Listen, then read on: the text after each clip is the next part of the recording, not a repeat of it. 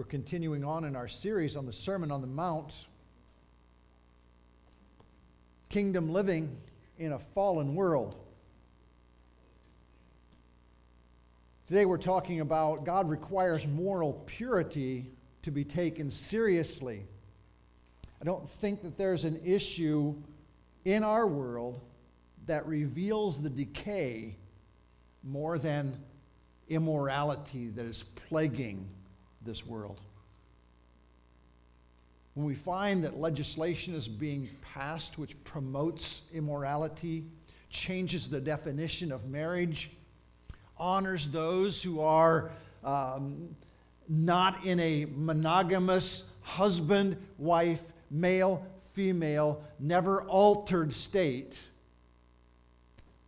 when we find that those people are being put down, and we find that those who are living in perverted, unbiblical lives are being promoted, that just gives us a little indication of how far we've fallen as a nation. And that Christians are writing books talking about why homosexuality is biblical also cries out about the decay of the church.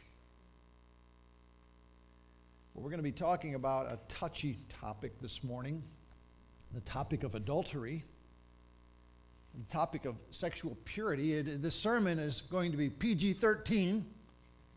So if you have children in here and you don't want them hearing that, you might want them downstairs. I will try and make it as responsible and as bland as possible so as not to unduly offend, but it is going to be an offensive sermon. Would you stand with me as we read from Scripture, Matthew chapter 5, beginning at verse 1 through 11, and then skipping over to verse 27 through 30. Matthew chapter 5, beginning at verse 1. Seeing the crowds, he went up on the mountain, and when he sat down, his disciples came to him, and he opened his mouth and taught them, saying, Blessed are the poor in spirit, for theirs is the kingdom of heaven. Blessed are those who mourn, for they shall be comforted. Blessed are the meek, for they shall inherit the earth. Blessed are those who hunger and thirst for righteousness, for they shall be satisfied.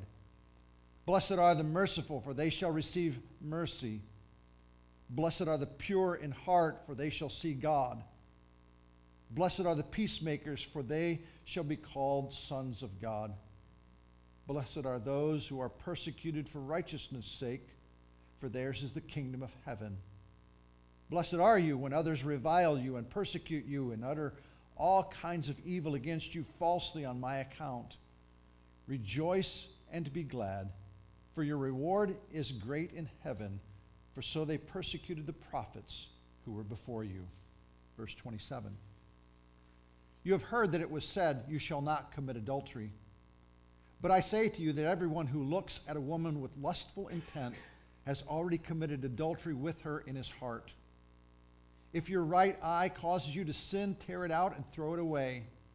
For it is better that you lose one of your members than that your whole body be thrown into hell.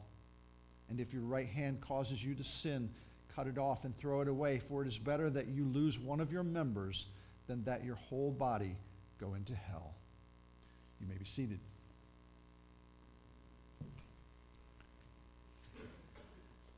The two commands, or the command of the Old Testament and the New Testament command in the Beatitude. The first one is commandment number 7 of the 10 Commandments clearly states, You shall not commit adultery. Exodus chapter 20 and verse 14. Beatitude number 6 says, Blessed are the pure in heart, for they shall see God. Matthew chapter 5, verse 8. It's interesting, isn't it, that Jesus says, You've heard that it was said, You shall not commit adultery, but I say to you. And the reason that he did that was because the historical view was the letter of the law, not the intent. The historical view of the 10 Commandments, you shall not commit adultery, was the letter of the law, not the intent of the law. The Old Testament commandment was historically limited to the physical act. We also find this in Deuteronomy chapter 5, verse 18, where the Ten Commandments are again reiterated. You shall not commit adultery. Adultery was historically understood as the sexual union of a man with a married woman. Any man, whether it was a married man or a single man with a married woman. The Greek English lexicon of the New Testament defined adultery this way, or described it this way. Adultery was normally defined in terms of the married status of the woman involved in any such act. In other words, sexual intercourse of a married man with an unmarried woman would usually be regarded as fornication. That Greek word for fornication is porneia, from which we get pornography. But sexual intercourse of either an unmarried or a married man with someone else's wife was regarded as adultery, both on the part of the man as well as the woman. But it was the status of the woman that defined whether it was adultery or not. Leon Morris, in the Gospel According to Matthew, Pillar Commentary, made this statement. He says, in the ancient world, generally it was held that a married man could have sexual adventures as long as they did not involve a married woman, which would mean violating the rights of her husband. A woman, however, was expected to have no such relations. She should be chaste before marriage and faithful after it. Lest you think that that's so old school, we still have that standard today. It's okay for men to be players, but not okay for women. And unless you think the feminist movement's all over that, they're not. They don't say a word about it. Magic Johnson can have his encounters, and he's almost praised for it. But if a woman does that, she's called all kinds of derogatory names. We still have that standard. It is not a just standard. It's not a good standard in any form of the word. Jesus, by saying, "But I say to you," widened the scope of adultery to include the very longings of the heart. He did not leave it to the sexual act itself, to the physical act, but he made it a heart issue. Matthew 5:28, "But I say to you that everyone who looks at a woman with lustful intent has already committed adultery with her in his heart." Jesus identified the heart as the seat of adultery.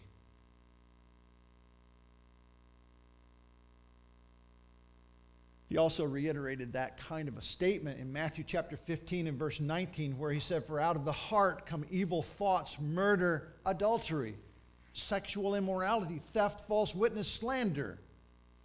All these things come out of the heart. Well, we have a hard time thinking, well, what's the heart? If you ask a child what the heart is, the heart's that little muscle inside you that beats. But yes, that's a heart. But that's not the heart that Jesus is talking about. The heart is the invisible part of a person which reveals who he or she really is. It is the will, the values, the thoughts, the desires, and so on of the real person. Our body isn't the real us. We take so much time fixing up the outward body, which is to decay, and we spend very little time fixing up the real us, because we're more concerned with what people can see than what God can see.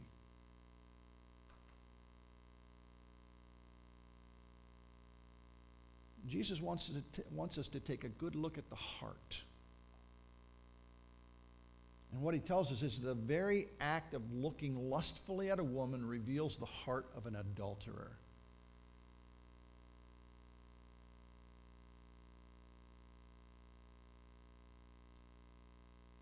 There is this thought in the secular world, and I think it's even crept into the church to some degree, that says it's okay to look, just don't touch. It's not okay to look. On the other side, I've talked to ungodly men who say, well, I've already looked, and Jesus said it's a matter of the heart issue, so I've already committed adultery. I might as well go on with the act. That is not what he's saying either. This is not a permission. This is a condemnation of just how evil we really are. Matthew 5:28 again. But I say to you that everyone who looks at a woman with lustful intent has already committed adultery with her in his heart. So how do we understand this? We have to look at two words. The words everyone and the word looks are in the masculine. And they're meant to demolish the historical view that adultery was limited to sexual relations with another man's wife. Jesus doesn't use the word wife, he uses the word woman. Yes, it means a woman of marrying age, but he did not say wife. He said woman.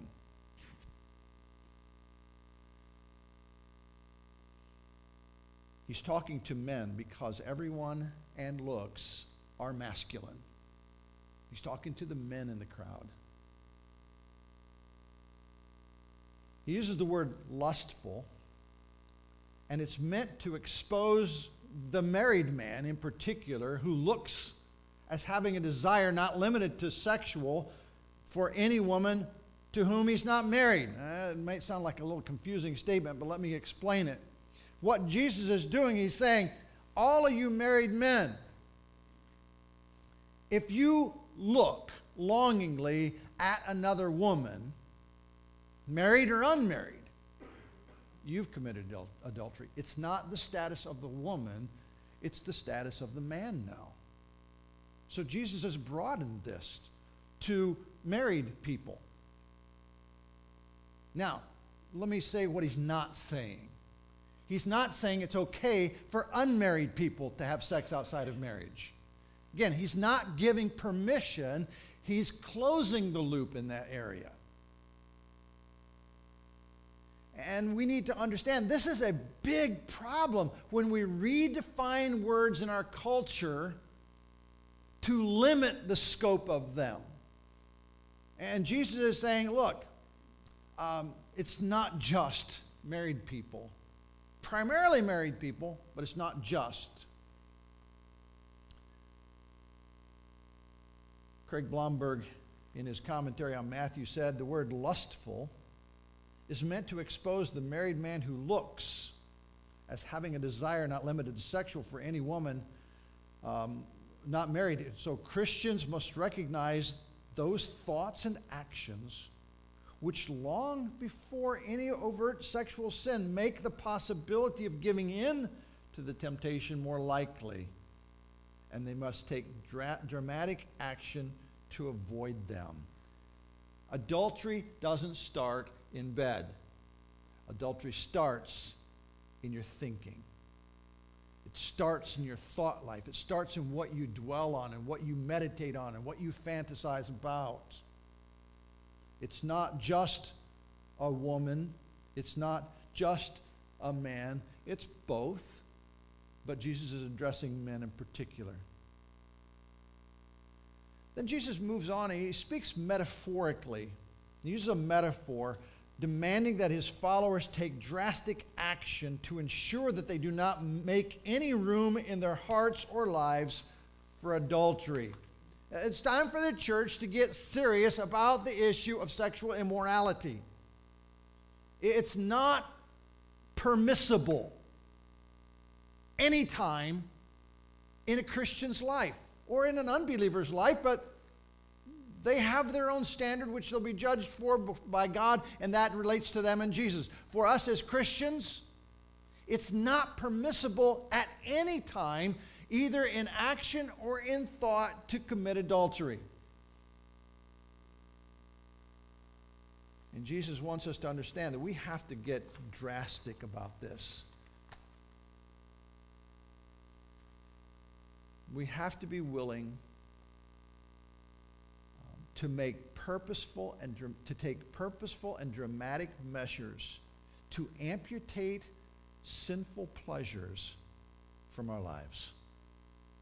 It's time for us to do it. It's time for the church to say, look, enough's enough.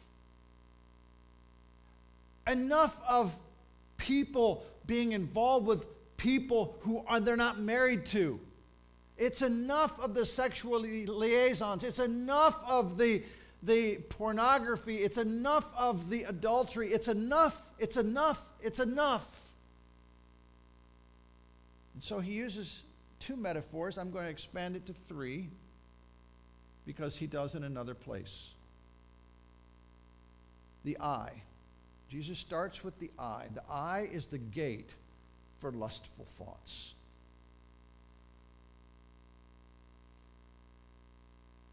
Verse 29, he says, if your right eye causes you to sin, tear it out and throw it away. For it's better that you lose one of your members than that your whole body be thrown into hell. What we look at stays with us. Images get burned into your brain. And the more you go to those images, the more ingrained they are, but by the grace of God, he can eradicate them from the mind. But I came across this survey done in October of 2014, which says, according to a 2014 survey, 77% of Christian men ages 18 to 30 view pornography at least once a month, and 36 view pornography every day. Let me say this, it's not limited to men. This statistic is men. Women are having an almost equal problem with it. It's a plague on the church.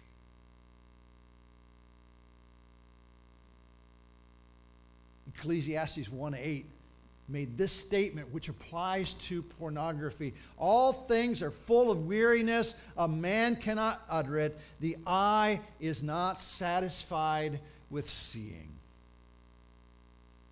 The problem with beginning a life of pornography and viewing it is that there's no end to it. Now, let me say this. Parents,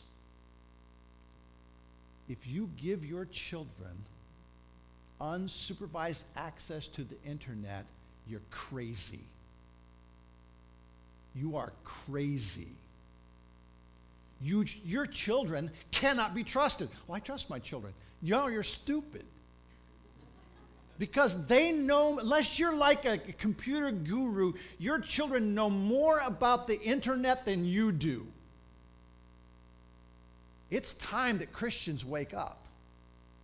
The only way we're going to help to stop this plague of pornography is by keeping our children limited in what they can do on the internet, and they need to be there. We need to be there when they're on it. Parents who buy their children smartphones are out of their living mind. You're crazy. You're deceived. You're trying to trust someone whose hormones are in a state of flux, and they're excited and they're investigating, and once they go down that road, who knows where it's going to end. The internet's a great thing. I don't want to see the time turn back. But the statistics of porn sites being developed is somewhere in the realm of 100 per day. It's ridiculous. And it's free. And we need to put parameters around our children to safeguard them. It's not just a children issue, but I want to talk about that because I think parents can be more gullible than their children. I need a phone. I can do my homework on my phone. You think that's what they're going to be doing when they're in their room at night? I promise you it's not. It's time we wake up.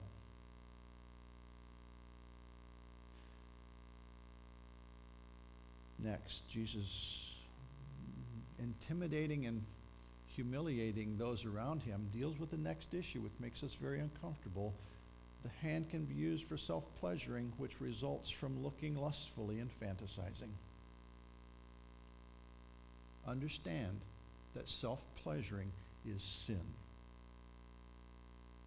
Self-pleasuring is sin. There are Christian sites that will say that masturbation is God's gift to single people. Don't believe it for a minute. Don't believe it for a minute. It's slavery. Matthew chapter 5, verse 30. If your right hand causes you to sin, cut it off and throw it away. It's better that you lose one of your members than that your whole body go into hell. Pornography and self-pleasuring are slavery. There's no end. Again, Craig Blomberg says, Jesus illustrates this decisive action with two metaphorical illustrations. Eyes and hands are the primary offenders in sexual sin. But verses 29 and 30 may be applied more broadly as well. Literal self-mutilation is not Christ's objective. Don't go home and poke your eye out or cut your hand off. It's quite possible to be blind or crippled and still lust. Sexual sin, particularly lustful sins, are unlike any other sin. If I'm a glutton and I deprive myself of food, I will not get fat. But if I am addicted to pornography and I cut off access to it, I can feed myself. It's a trap. And once young people go down that road, only God knows where it's going to end. And it's time for us to be willing to make our children angry that they don't have the internet. It's time. Also, be careful who your children spend time with. Make sure they don't have unsupervised access to the internet. It's time we woke up. We could preach on this subject for weeks, but we need to wake up to the reality. It's a plague on the church today. If 77% of men 18 to 30 view it once a month and 36% of them view it every day, and these are Christians, it's a plague on the church. And it's a shame to the testimony of Christ. Jesus doesn't mention it in the Sermon on the Mount, but he mentions it in Matthew chapter 18 about the foot. I believe the foot is the vehicle which takes one to places where lust can be fulfilled. This is all about the planning. This is all about going. No one views pornography accidentally. Oh, I clicked on this site, came up. Yeah, there's also an X button up in the corner that you can click out of immediately. The one who gets trapped in pornography does so willingly. They go there. And what happens is that people begin to make plans to go there. Matthew chapter 18, verse 8, Jesus said, if your hand or your foot causes you to sin, cut it off and throw it away. It's better for you to enter life crippled or lame than with 2 hands or 2 feet to be thrown into the eternal fire. I want you to turn with me to the book of Proverbs. I don't normally read long portions of Scripture, but this one warrants it. Proverbs chapter 6, beginning at verse 20 through Proverbs chapter 7, verse 27.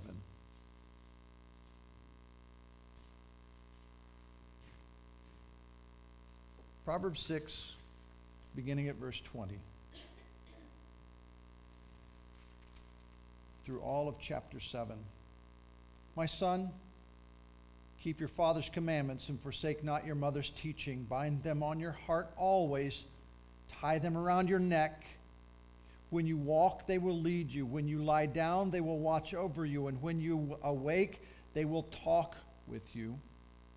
For the commandment is a lamp and a teaching a light, and the reproofs of discipline are the way of life. Now, think about that. The commands of Scripture, according to Solomon, who failed miserably at the end of his life, the commands of Scripture are for one purpose at this time, and it is sexual purity.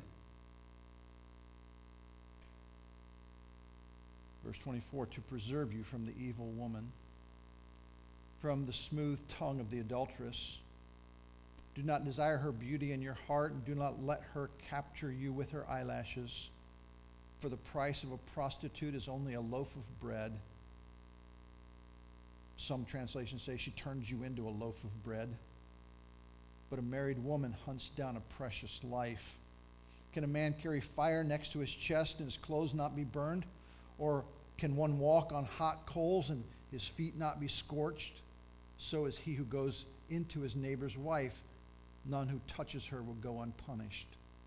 People do not despise a thief if he steals to satisfy his appetite when he is hungry.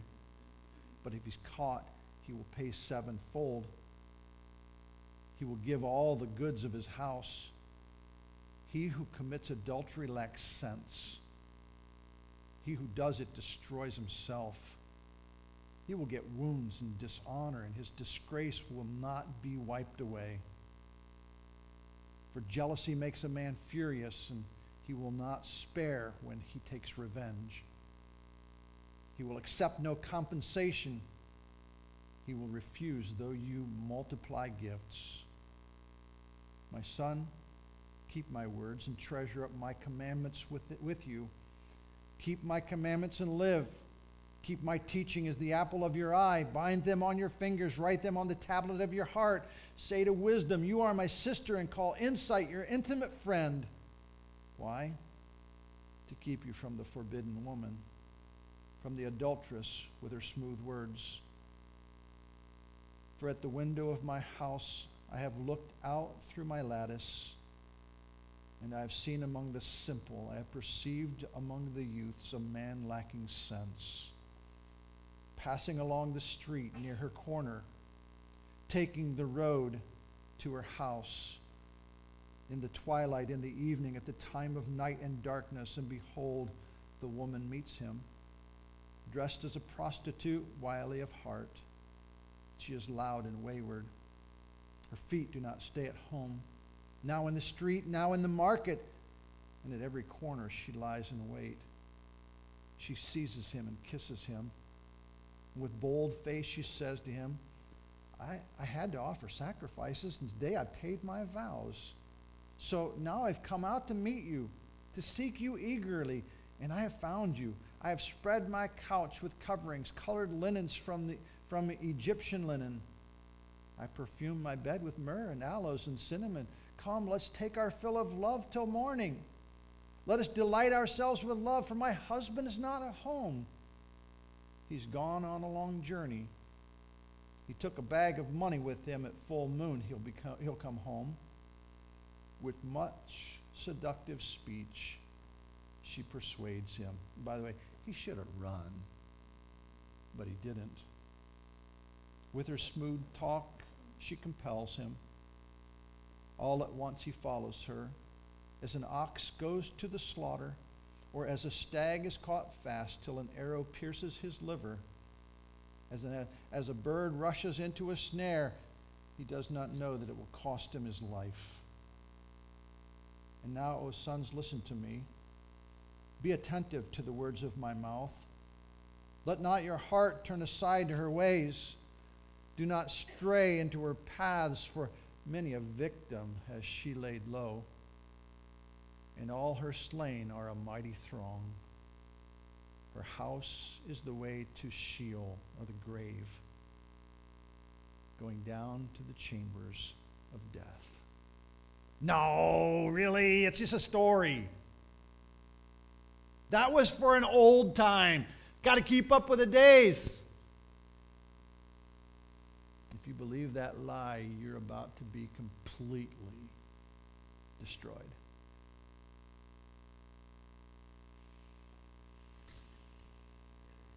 There's an eternal danger for those who do not radically amputate fantasy, porn, illicit relationships or, quote, friendships with the opposite sex from their lives. Understand that most adultery doesn't happen with people who don't like each other. It happens with people who are friends. It's the smile that catches your eye. It's the lingering handshake. And you have to be on your guard.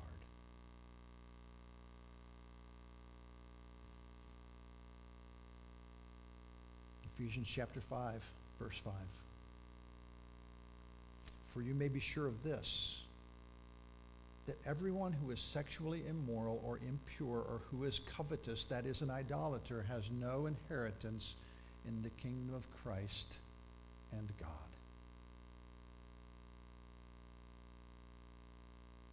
A life of continued habitual sexual sin puts your salvation in question.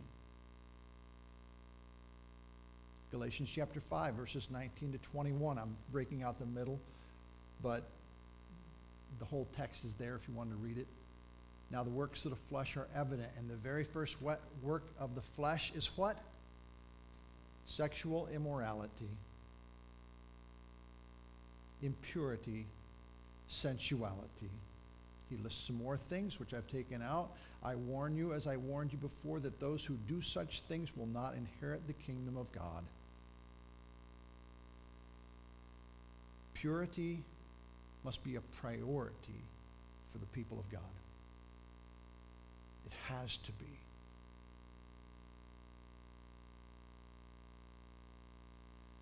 See, Christians have a great motivation and power for removing sexual sins from their lives.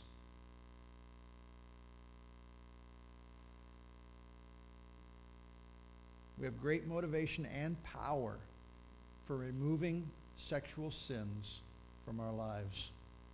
One of the things about sexual sins is they make a person feel weak, not empowered, but weak, enslaved. All true Christians are in God and have the power to live above slavery to any sin.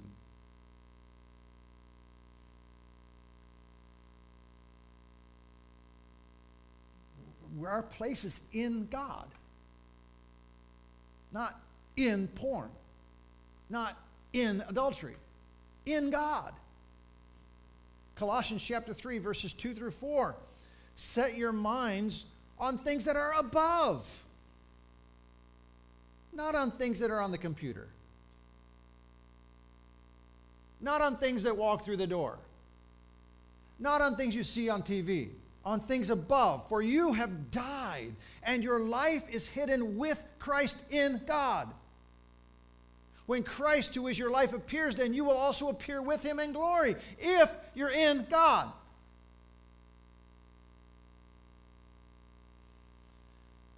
Now, I have some things that I didn't have room on your outline to put in, so if you want a full copy of these notes, just see me and I'll get it to you.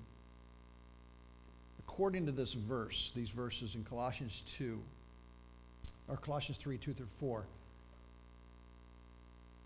there are three things that give us hope. Number one, we have to be purposeful in our thinking. Be purposeful in your thinking. In other words, set your minds on things above, not on things on the earth. Be purposeful. Surfing the internet almost always leads to trouble. Don't go on the internet if you don't have purpose. And if that purpose is pornography, that's the wrong purpose. Don't go on it unless you need to accomplish something good. Otherwise, leave it alone. Set your minds on things above.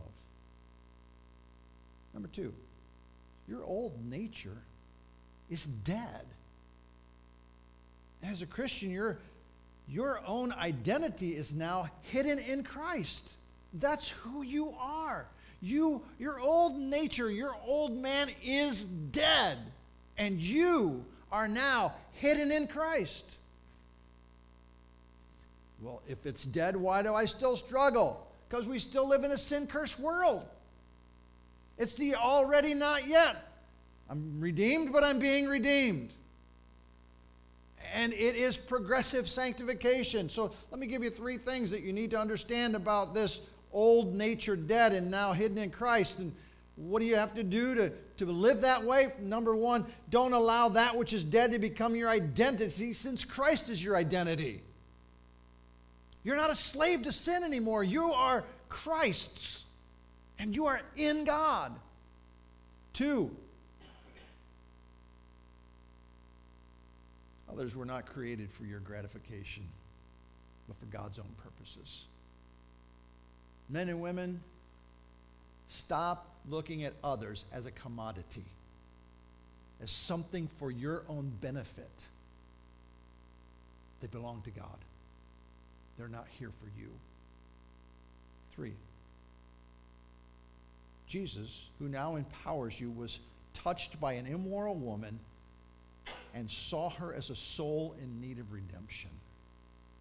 That's our example. He could be touched as a man and as God with flesh. He could be touched by an immoral woman and not have an immoral thought. He saw beyond who she was to what her real need was, and her real need was forgiveness. Adultery, pornography, sex outside of marriage has nothing to do with the value of the other person. It's only and always about me. And it's belittling to the other person. We need to get back to the biblical truth that the only place for sex to be pure and holy is within marriage between a man and his own wife. That's it. The third principle that we find in Colossians chapter 3 verses 2 through 4 is that we will stand before the Savior and give an account of our lives. God is going to ask us why we did what we did. There's an accounting that's going to take place. I want to talk to Christian parents again. Christian parents, men and women. Christian parents are hypocritical when they expect their children to be more sexually pure than they are. Parents, if you're having a struggle with lust, if you're having and become enslaved to sexual sins, don't expect your children to live above you. Unwittingly, you're going to give them an example. Unwittingly, you're going to show them what you prioritize. And what a damning thing it will be for them when they find porn on your computer.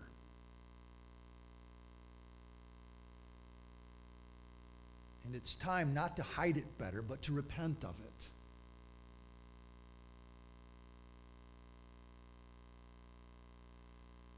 Psalm 78, verses 5 through 7. Speaking to the nation of Israel, but the principle applies to us. He established a testimony in Jacob and appointed a law in Israel, which he commanded our fathers to teach to their children, that the next generation might know them, the children yet unborn, and arise and tell them to their children, that they should set their hope in God and not forget the works of God, but keep his commandments.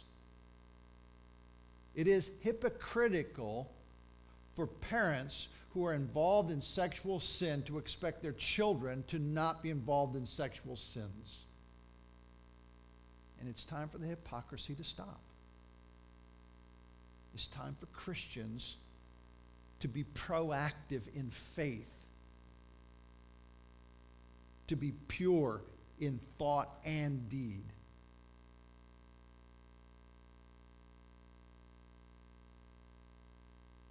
We also need to understand as Christians that God's forgiveness does not leave a person hopeless. What you were does not have to define what you are, because God forgives. There are consequences, but God still forgives. Confession of sin brings forgiveness. Turn with me to 1 John chapter 1. 1 John chapter 1, all the way back toward Revelation. 1 John chapter 1.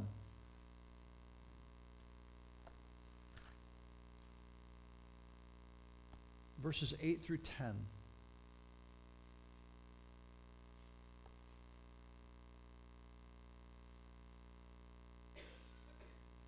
If we say we have no sin, we deceive ourselves and the truth is not in us. If you are enslaved to sexual sins, stop lying to yourself and others. Own up to it. Confess it to God first and foremost. Because if you continue to deceive yourself, you only validate that the truth is not in you. Verse 9, if we confess our sins, he's faithful and just to forgive us our sins and to cleanse us from all unrighteousness. Who you were does not have to define who you are. Again, forgiveness doesn't alleviate consequences, but it cleanses us from the things for which we'll have to give an account on Judgment Day. Verse 10, if we say we have not sinned, we make him a liar, and his word is not in us.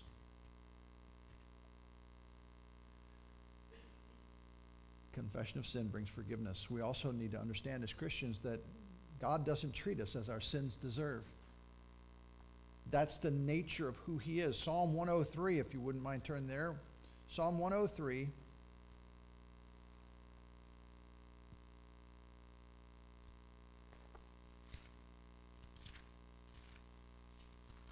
Verses 8 through 14. Psalm 103, verses 8 through 14. The Lord is merciful and gracious, slow to anger and abounding in steadfast love.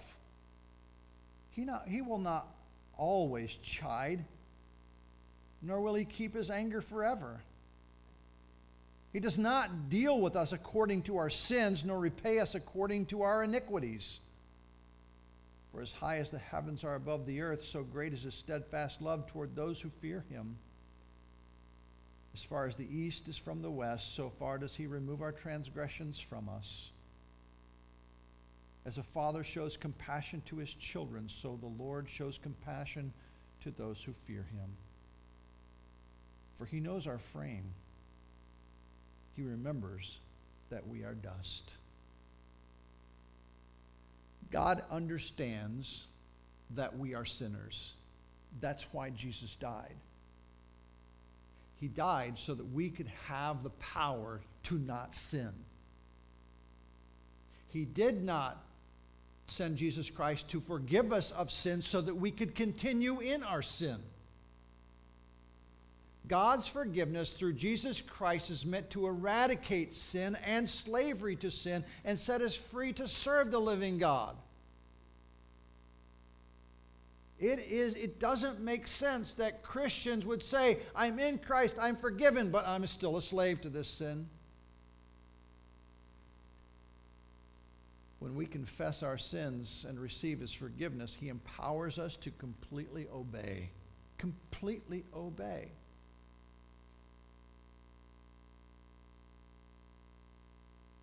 Christians, of all people, have the power not to sin. Joel chapter 2, verses 12 and 13. Yet even now declares the Lord, return to me with all your heart, with fasting, with weeping, and with mourning, and rend your hearts and not your garments. Return to the Lord your God, for he is gracious and merciful, slow to anger, and abounding in steadfast love. God's desire for his people is obedience. Obedience out of a pure heart. Not a hypocritical obedience where we obey holding things from him, but obedience from pure heart. And we're to return to the Lord with all of our heart, with fasting. I think some Christians, maybe most Christians, maybe all Christians, need to fast from the internet for a month. Well, I can't, I have a job. Okay. So fast for the internet when you're not at work. Well, I have to check my emails at home. Just think of how many excuses we have for going on the internet. More and more and more. Don't be surprised then if your children come up with these same excuses. I have to do my homework. We have to do this research. There's a public library with books. It's a novel idea, but look in a book instead of Googling your answer.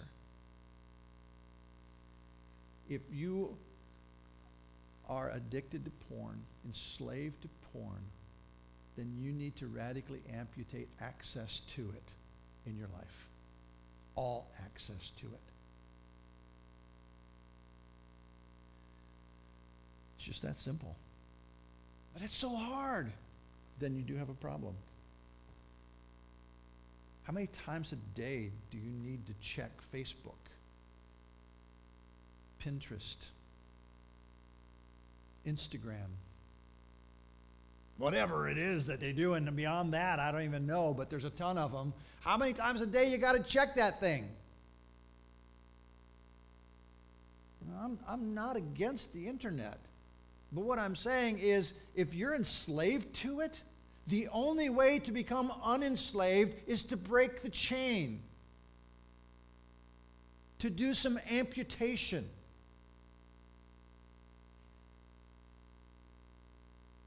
To fast from it, to weep over it, to mourn that it's taken you so far from God, to rend your hearts and not your garments. See, God's word is powerful enough to change our thinking and habits. The problem is we're not devoting ourselves to it. Oh, we might be reading through it in a year,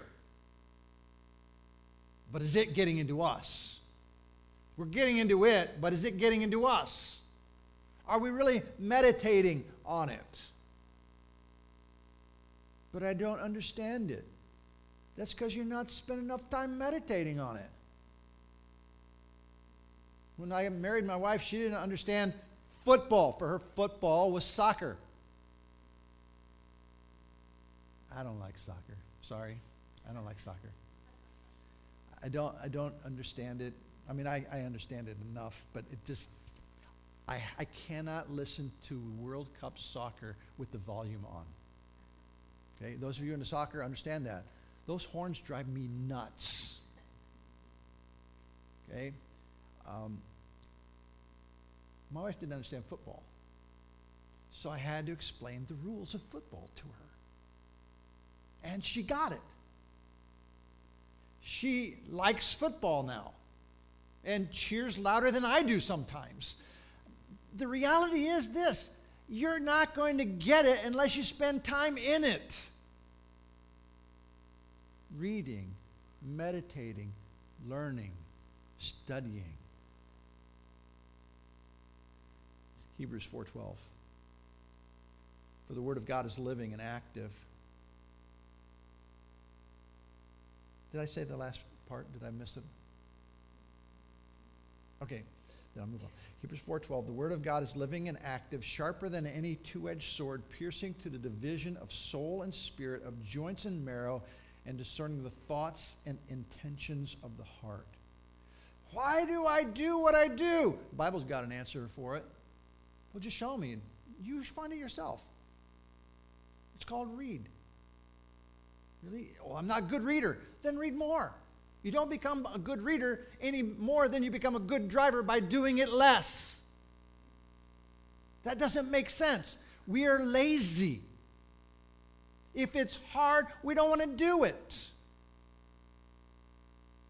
We got to stop being lazy. Laziness drives us to the internet, which gets us in trouble. Be a student. Read. The Word of God will tell you and show you and help you understand where the problem is and what you need to do about it. 2 Corinthians 10, verses 3 and 4. For though we walk in the flesh, we are not waging war according to the flesh, for the weapons of our warfare are not of the flesh, but they have divine power to destroy strongholds. If you just try to do this through a self-help group, you may be able to not go to the internet and look at porn, but you'll never eradicate the images in your head because you'll keep drawing them back. You'll never eradicate those sensual moments or those looks at the opposite sex because you'll keep doing that because the heart hasn't changed. But we have divine power to destroy strongholds. And we have that power because Jesus Christ destroyed every stronghold on the cross. The foolishness of the cross is the strength of the Christian. We need to understand that the foolishness of the cross, the world looks at that and goes, how foolish, your leader died for nothing. That's our strength because he died not in vain, but his death conquered and destroyed every stronghold, and he proved it through his resurrection. Colossians chapter 2. Colossians chapter 2, verses 13 to 15.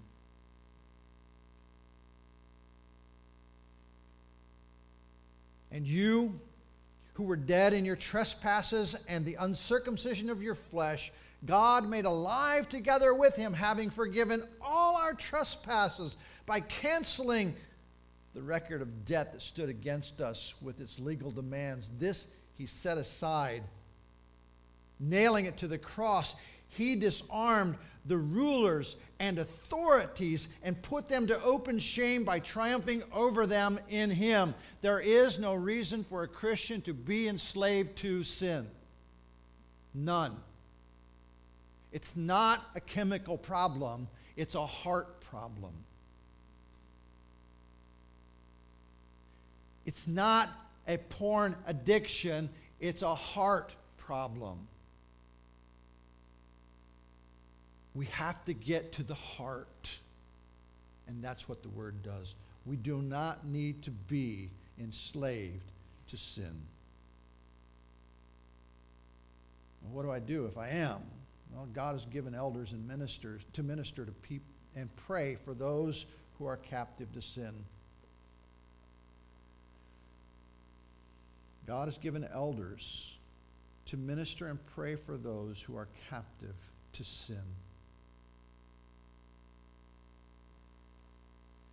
James 5, 14 and 16. Is anyone among you sick?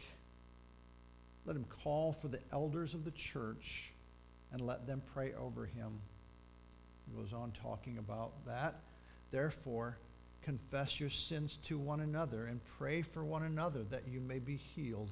The prayer of a righteous person, that would be the elders in this case, has great power as it is working. But it's so embarrassing. You'll never find freedom without confession. You'll never find freedom without confession. Confessing it to God, and if you are still enslaved to sin, confessing it to someone who can come alongside and walk you through this. So our application.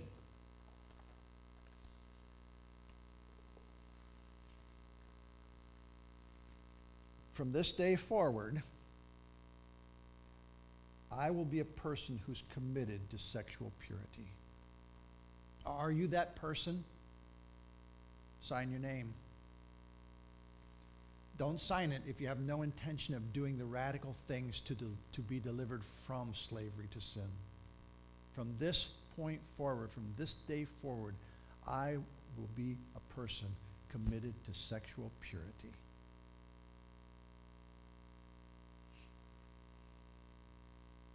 If you can't sign that, I would love to talk with you. Not in a condemning way, but in a way that comes alongside. So to the married person or married couple, here's what's got to change in your thinking. I will thank God for my spouse. But you don't know my spouse. That was not in here. I will thank God for my spouse and strive for contentment. Not entertaining any adulterous thoughts. And here's what that adulterous thought looks like. It doesn't necessarily look sexual.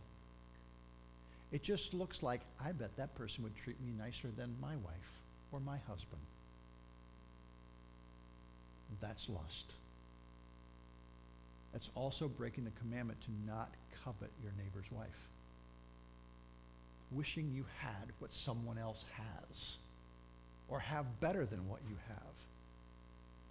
So to the married, I will thank God for my spouse and strive for contentment, not entertaining any adulterous thoughts.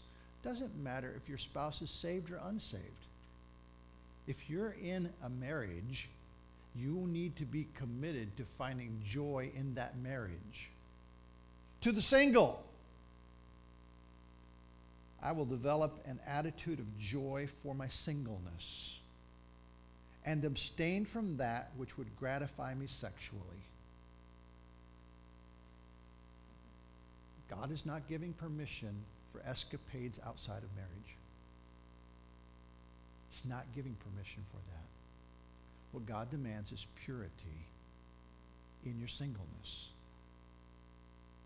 No looking, no touching. Are you committed to that? Yes or no? To those stuck in habitual sins, I will commit to getting counsel from my elders, even though it may be embarrassing for me. If you're stuck, get unstuck. You can't get unstuck by accident. The more you spin your wheels, the deeper you go. It's just the way life is. And I understand that this has been a little uncomfortable, but it's a reality. The church is in trouble today. And we need to start being men and women of God who are pure. Not just physically, but even in our thought life. Father, I thank you for your word. I thank you that Jesus Christ set us the example of purity. Father, I thank you that your word says to the pure, all things are pure. But to the defiled and unbelieving, nothing is pure. And it all has to do with being in Christ. So I pray, Father, that we as Christians would strive to live up to the standard that Jesus has set for us, respecting and honoring those around us, not for what they can do for us, but because they're made in the image of God. For any who might be unsaved today, never having Jesus be their Savior, I pray that today would be that day of salvation. Be honored, Father, as we commit our lives to you, striving to walk as Jesus walked. And we'll praise you in the name of Jesus.